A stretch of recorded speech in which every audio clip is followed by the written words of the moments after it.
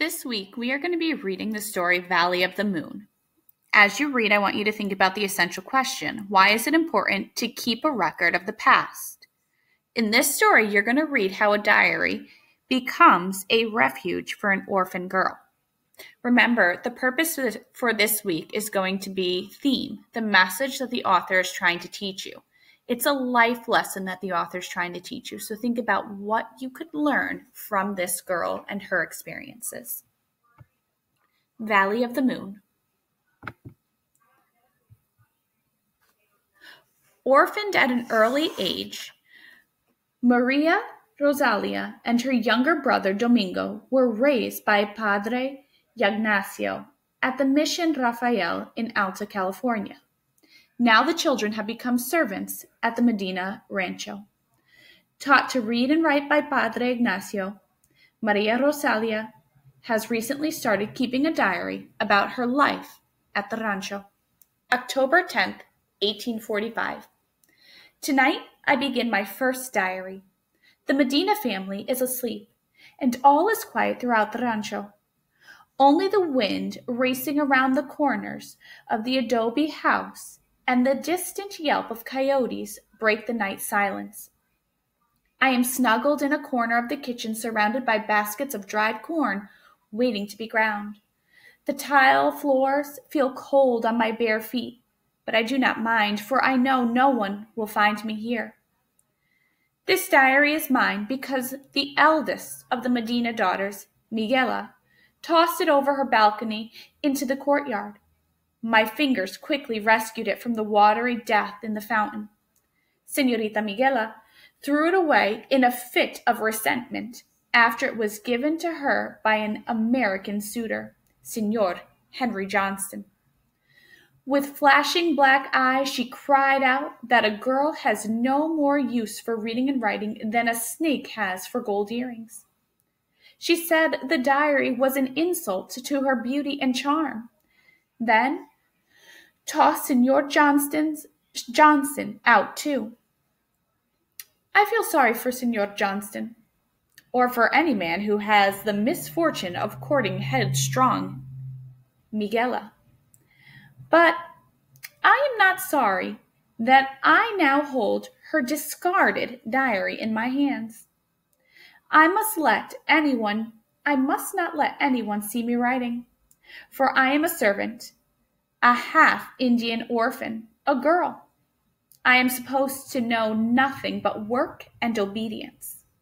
How amazed the Medinas would be if they knew I learned to read and write from a kind old padre at Mission Rafael, many miles from here.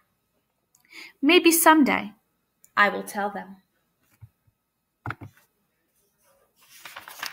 October 11th. I've been thinking about Padre Ignacio all day. It was he who found Domingo and me 8 years ago beside our dying mother in the rose garden of Mission Rafael near San Francisco Bay. Her body was ravaged with smallpox, and I had placed roses over her face. I think I was about 5 years old, and my brother was about 2, but no one knows our ages for sure. Padre Ignacio named me Maria Rosalia, after the Blessed Virgin and because of the roses. He named my brother Domingo because it was a Sunday morning. For a last name, he called us Milagros, for it was a miracle indeed that we did not die of the horrible plague that claimed the lives of so many Indians in Alta California. They say that out of 40,000 Siouans people, only 200 lived. Some smaller tribes lost everyone. How Domingo and I survived is one of the many mysteries of my life. When Padre Ignacio found us, we did not speak much Spanish, and he did not know our Indian dialect. But one thing he was sure. Though our mother had the bronze skin of an Indian, our skin was the light brown of mestizos, half Indian and half Spanish. It was obvious that our father had been a white man. Whether he was a wealthy Spanish landowner, a Spanish soldier from the Presidio at San Francisco, a Russian fur trapper, or an American merchant sailor. No one knows. Lupita, the cook, is the closest thing to a mother I have. Her husband, Gregorio, is the head vaquero on the ranch. He oversees the men who tend the cattle and horses. It was Gregorio who found me and Domingo at Mission Rafael 4 years ago and brought us to live at the Medina Ranch, Rancho Agua Verde. Lupita and Gregorio have no children of their own, but have raised several orphans. I know they care about me, yet my heart feels empty. If I do not know my past, how can I plot my future? I must stop thinking such things and get back to work. If I don't finish grinding this corn, there will be no tortillas tomorrow. Sunday, October 12th. I have no place to hide this diary. My room in the servants' quarters is so tiny that I can hardly turn around. I share it with Ramona, the seamstress.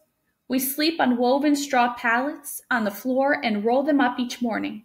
We take turns sitting on one chair at the one tiny table. Whoever doesn't get the chair sits on an overturned wooden bucket. The adobe walls and ceiling are stained with black soot from the fireplace and tallow candles. But our quarters are not as bleak as some. Ramona saves scraps of cloth from the sewing projects. Our walls are alive with color. A wool tapestry, one finely embroidered hanging that depicts the Holy Virgin, and another hanging that shimmers with flowers. Even our floor has a wool rug made of remnants from the spring sheep's shearing. Pegs line the walls for our sparse clothing. Baskets hang from the heavy timber beams for food and miscellaneous items. It is better than the room I shared with 4 other orphans at Mission Rafael. October 13th. The Medina daughter saw me in the courtyard today carrying the diary. Miguela was amused and said I could keep it. Perhaps you might use it for fire kindling, Rosa, she said with a toss of her black curls. Miguela is 17 and has been available for marriage for 2 years. She is a great beauty, but has ignored all the men who call on her and has refused several proposals. If I were rich, I would pay a man every peso I own to take her away from this ranch. Rafaela, the middle daughter, who is aged 15, is gentle and sweet, but very sickly. She coughs often, and her skin is paler than white lilies. She told Miguela not to be so unkind because I am more like family than a servant. Bless her soul. How I wish her words were true. Gabriela, who is 11 and like a little sister to me, said to just ignore Miguela. Everyone knows how Miguela is, but her words stung. October 14th. I am in the goat pen seizing a moment to write in my diary.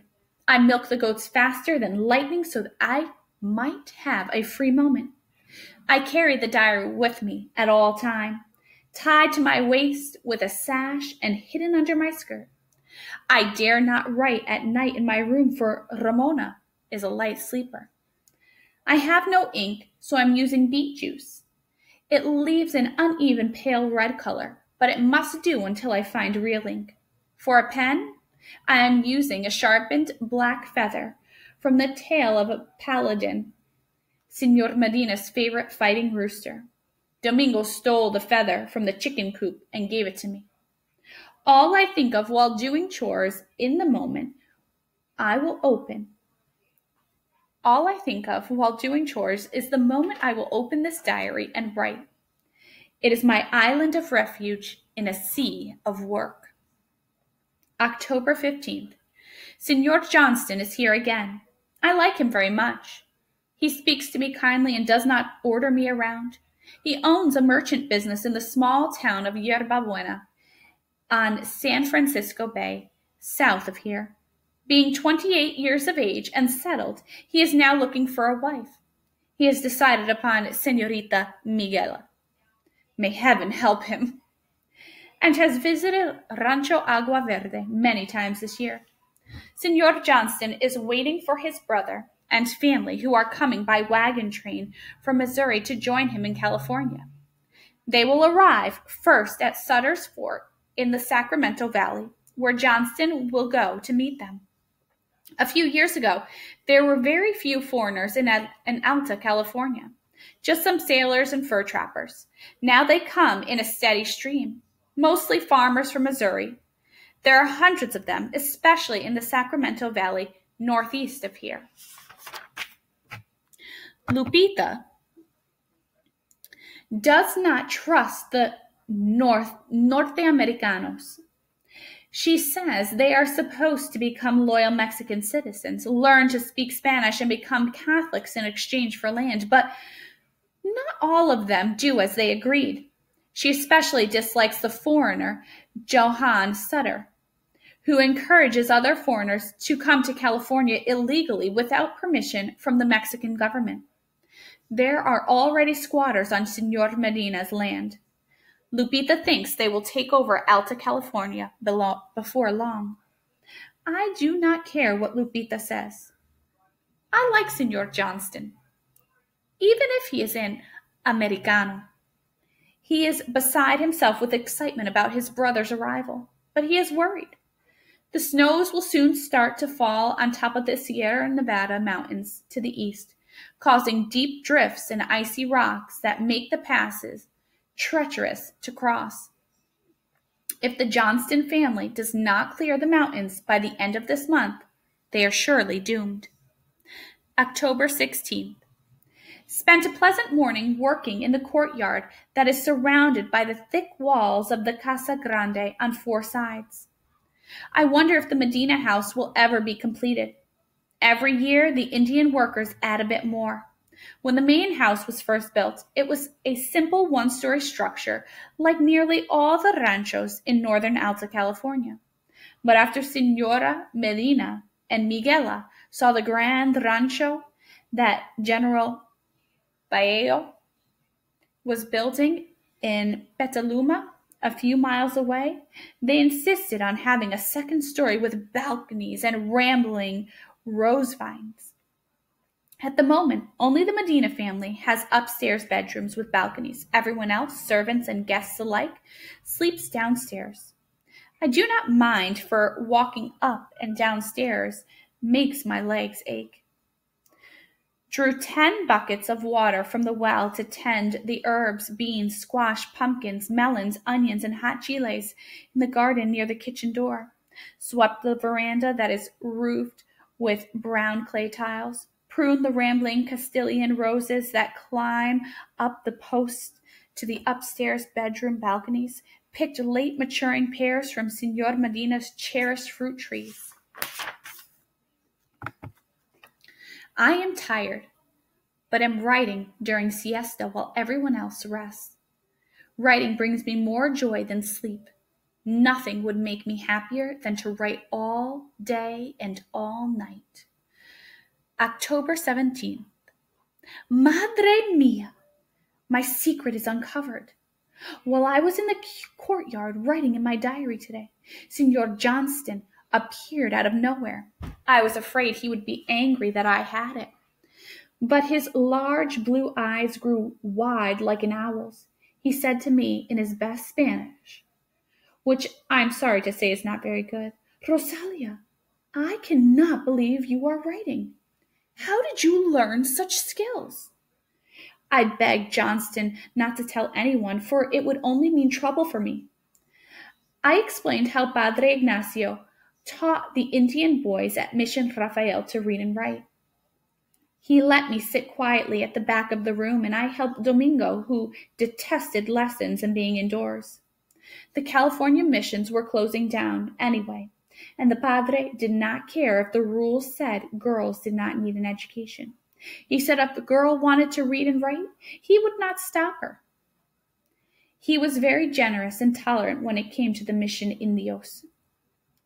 Johnston was so astonished that he dug into his leather saddlebag and handed me a bottle of ink, a very nice brass point, and 2 turkey quills. Now the ink flows onto the pages almost as fast as I think of words. And that is the end of our story. So again, I want you to be able to think about, how does the author use Maria Rosalia's diary entries to help you learn about her character and what's important to her? And what life lesson is this author trying to teach you? Okay.